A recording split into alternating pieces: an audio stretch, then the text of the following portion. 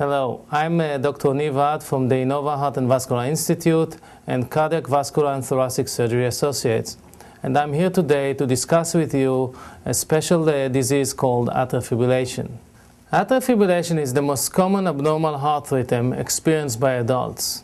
It affects more than 2.2 million people in the United States, and at advanced ages may affect 1 in 4 individuals. Atrial fibrillation is an irregular heart rhythm. That means that the heart is not beating in regular rhythm or sinus rhythm. Atrial fibrillation frequently causes palpitation or the sensation of a racing heart. Some people have no symptoms, however the majority of patients will develop symptoms such as shortness of breath, fatigue, and lack of stamina. The diagnosis of atrial fibrillation is established easily by standard EKG or electrocardiogram.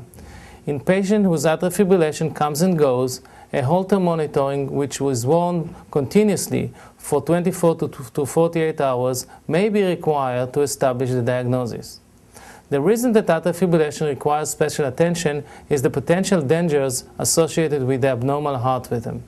Atrial fibrillation causes an inefficient heartbeat, which can lead to heart failure. The racing heart may lead to a decreased function of the left ventricle, which is the main pumping chamber of the heart. Atrial fibrillation is also associated with a significant increase of strokes and was found to be associated with early death. A range of treatment options are available for someone who has atrial fibrillation. The first line of treatment is medical. The medical treatment may be an antiarrhythmic drug that is designed to restore sinus rhythm or a drug that is designed to control the heart rate. Most of the patients are also treated with blood thinners such as Coumadin. This helps to reduce the risk of strokes. Symptomatic patients who fail medical management or experience significant complications with the medical management can be treated by interventions. These interventions are either catheter-based or surgical-based ablation. Ablation means that the atrial muscle tissue is burned or frozen to restore sinus rhythm. There are few indications for the surgical ablation. Symptomatic patients undergoing another cardiac surgical procedure such as valve or bypass surgery. Selected patients without symptoms undergoing other cardiac surgery in whom the surgical ablation can be performed with minimal risk.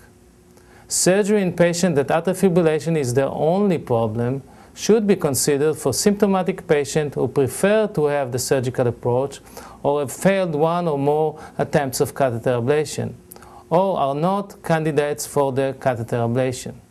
The main operation performed for atrial fibrillation is termed a maze procedure, because using ablation, it creates an actual maze for the electrical conduction of the heart to follow.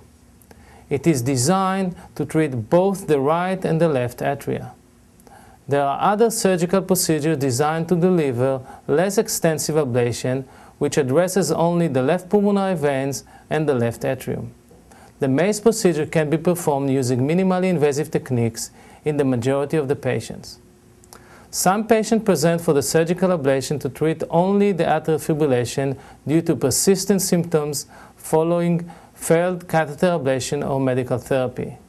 Many patients have had previous strokes, blood clots in their heart, or bleeding complications related to Coumadin. These individuals are good candidates for our new minimally invasive approaches. The current state of our surgical ablation program is excellent. We continuously improve our understanding of the disease process, apply new and modern ablation devices and techniques. We also put in place a unique follow-up program to monitor our patient outcomes and maximize the success of our surgical procedure.